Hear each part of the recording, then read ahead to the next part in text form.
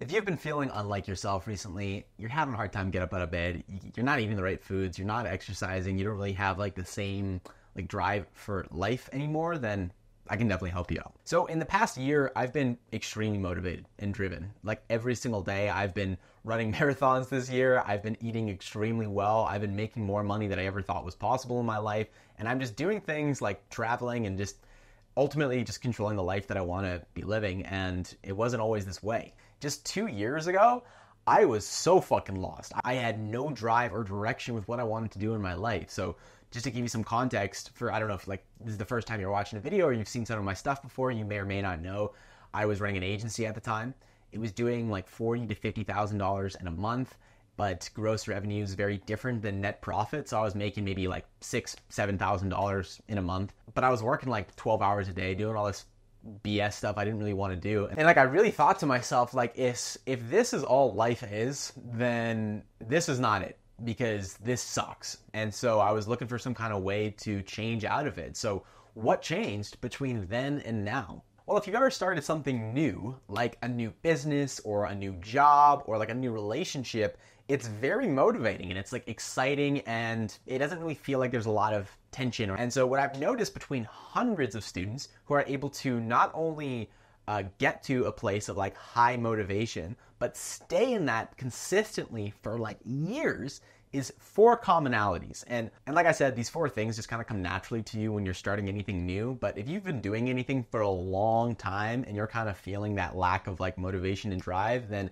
these 4 things are going to be a really great reminder for you. And just to be candid, I did get a lot of these from Cole Gordon. That guy has a lot of good training on energy management. So I just want to give credit where credit is due. So let's get into this right now. So the 4 areas of energy management. Number 1 is your physiology. How are you physically showing up every day? Are you eating good foods? Are you sleeping well? That kind of thing. Number 2 is clarity on your goals and your vision. Do you have an idea of where you're trying to go, or are you just lacking?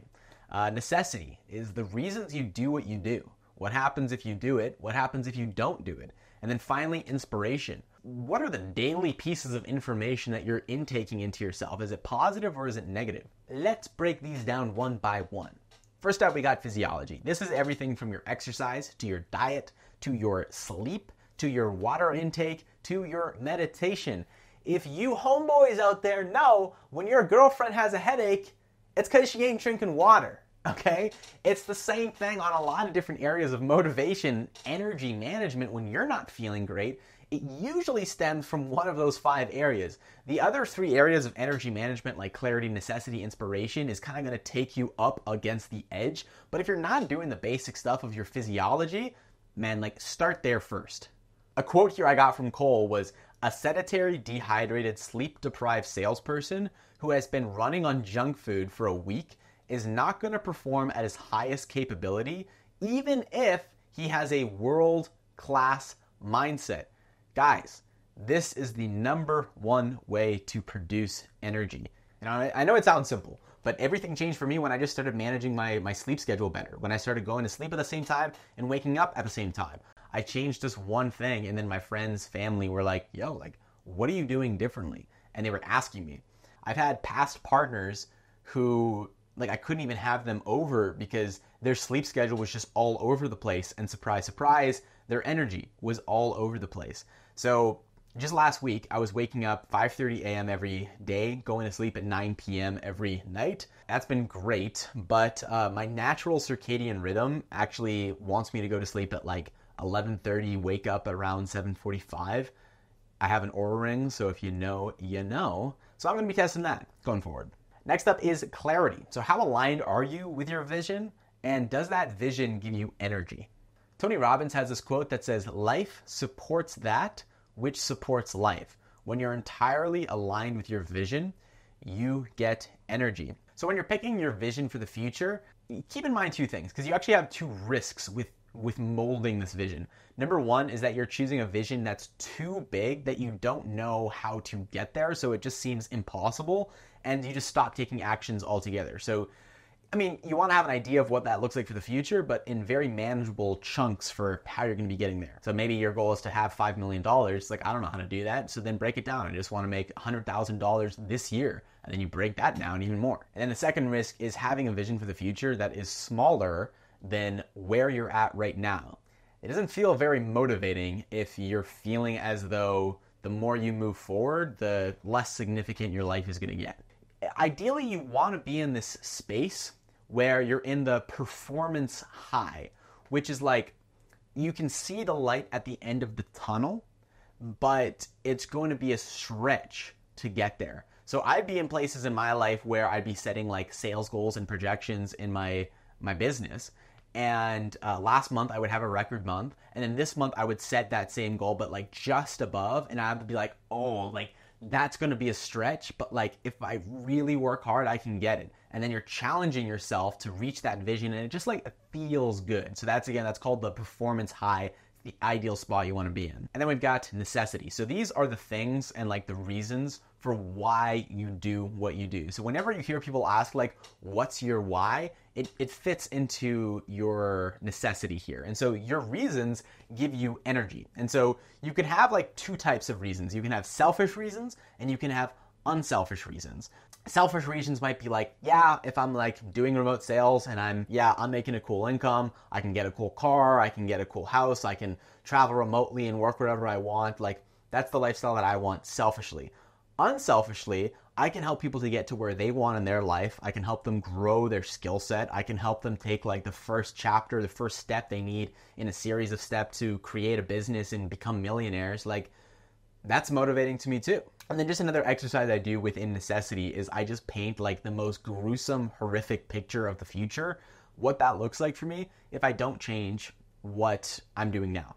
And that's just going to be whatever works for you. For me personally, after just researching more about the Great Reset, the World Economic Forum, plans for the world after 2030, I just got motivated to change my life before 2030. If you don't know what I'm talking about, comment below or send me a message on Instagram and we can have a conversation about it. Okay, next up we've got inspiration. I mean, this one's probably the most like trite one of all of them. You hear this all the time, like, do you feel inspired by the work that you do?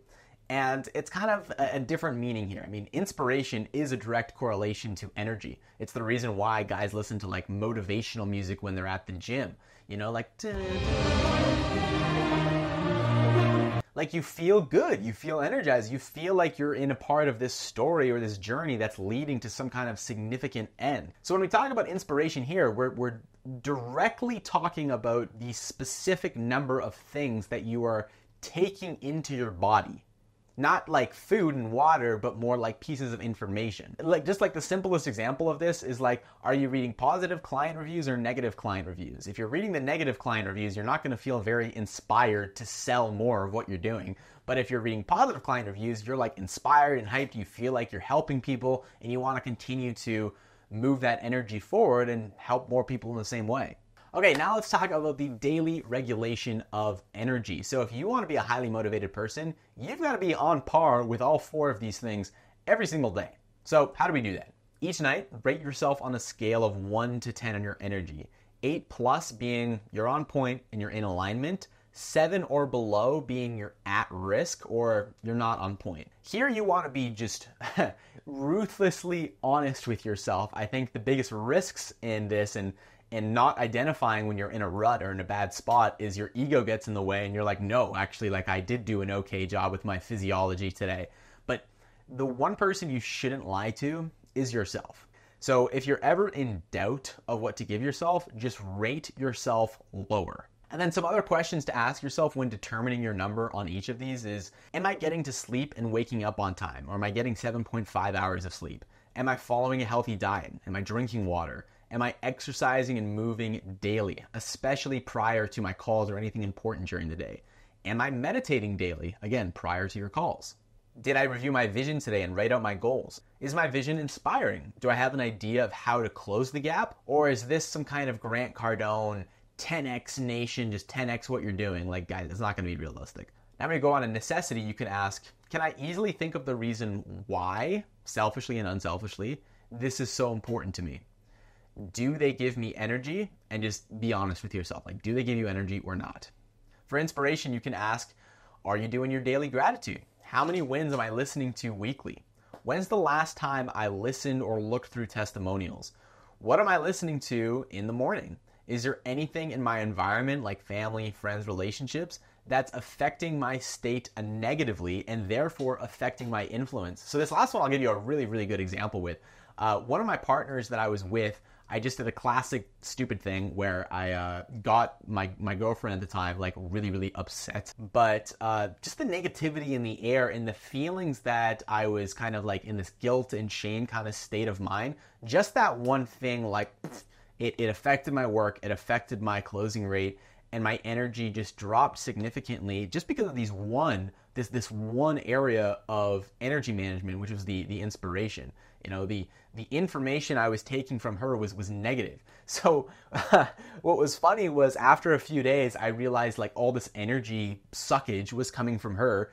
So I addressed it with her. Like I didn't say like, hey, you're sucking my energy. No, like I went and I solved that issue, and I addressed what I did, and I apologized, and I mended that with her. And when I mended that with her, my energy surrounding everything else just came together, and I was like back on it. Okay, now let's talk about how to break out of a rut. So if you're in a position where you're really, really down in the low and you know that for sure, and you just want to break out of it and get into a new mental space, well, this is the part of video that you want to watch like 50 times. So the way you get out of a rut is by doing high performance rituals.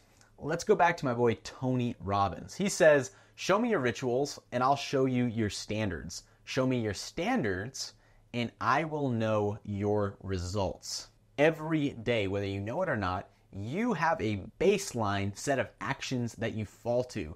Now for me, like I work out every day, I eat healthy every day, I'm running every single day. If I'm not, I don't know, like eating an apple and banana every day type thing, like I feel like a little off. Whereas if someone else was eating an apple or a banana that day, they'd feel like a win for them, right? So my standards of success are like up here. And if my standards are up here, my results are going to be matching that. If your standards are down here, your results are going to be matching that. So let's evaluate some of your rituals. What are your morning and nighttime rituals? So I'm going to give you some examples of what I do in the morning, what I do in night, just so you can see just like an example of what like a beast looks like. These are just what I do, okay? It's just what I do. I am not the god or anything, but it's worked for me. It's worked for my energy management. Maybe it'll work for you. So first thing I do in the morning is usually I read.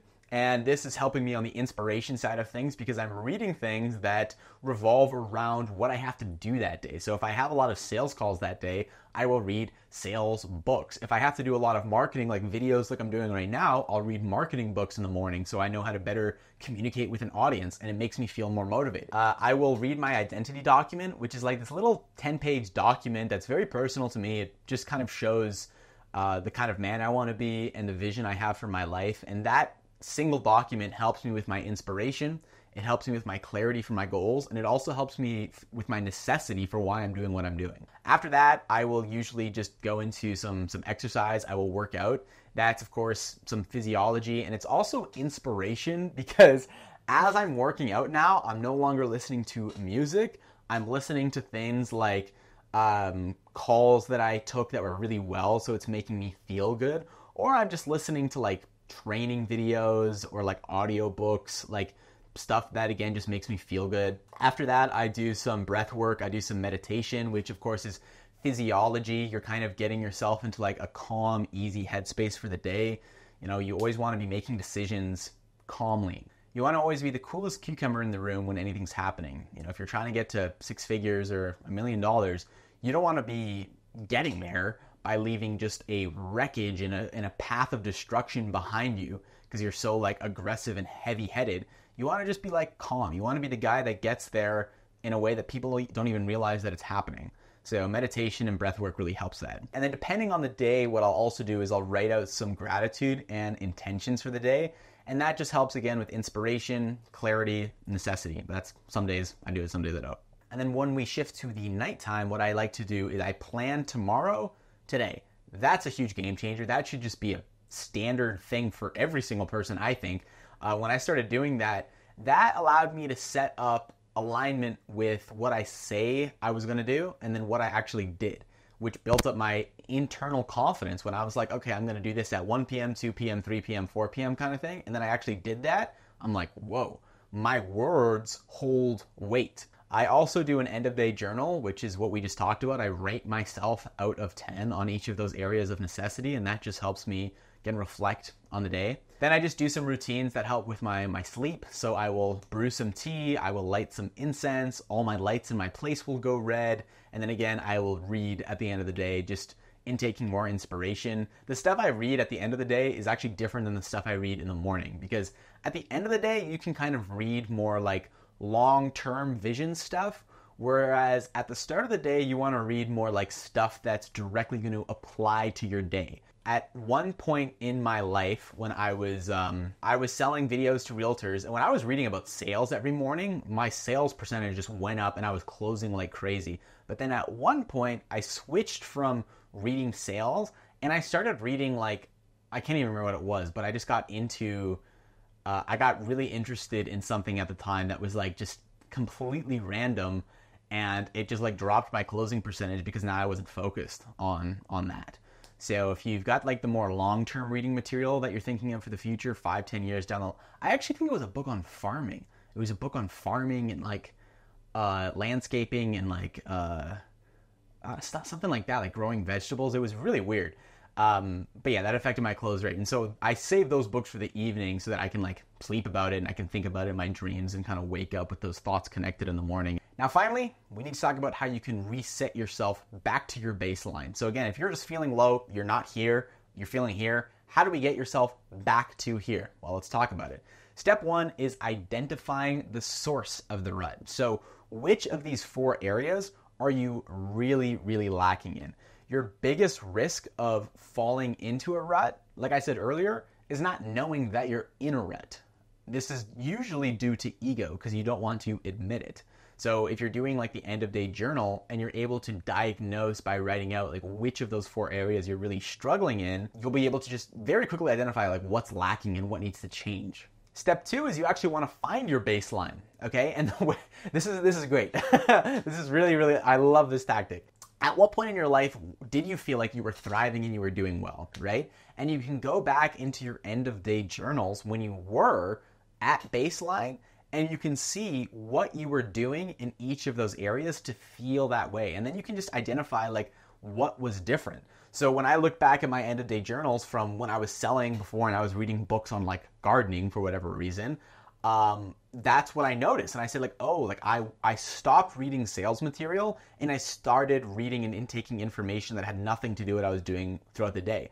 So when I made that switch and I started reading more about like sales content, like, yeah, my sales closing percentage went up. And then step 3 is just implementing it and getting back to baseline. So I kind of jumped the gun a bit earlier, but basically what you're doing here is just identifying what's different, right?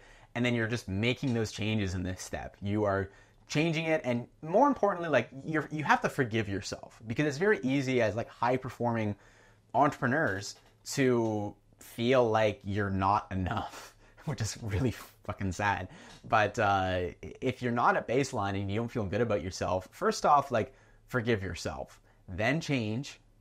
Then once you've changed, just document the lessons of what you learned from the change so that when you can come back there in the future, you can just notice the differences. So yeah, that is my perspective on energy management, the 4 things you can do. Guys, if this video was helpful, leave me a comment down below. It really helps me get the fucking algorithm all sauced up and juicy. And if you really, really liked it, send me a message on Instagram letting me know your thoughts. And I'd love to have a conversation with you guys to see what else you'd like to watch. So thanks for watching, guys. I will catch you later. Cheers.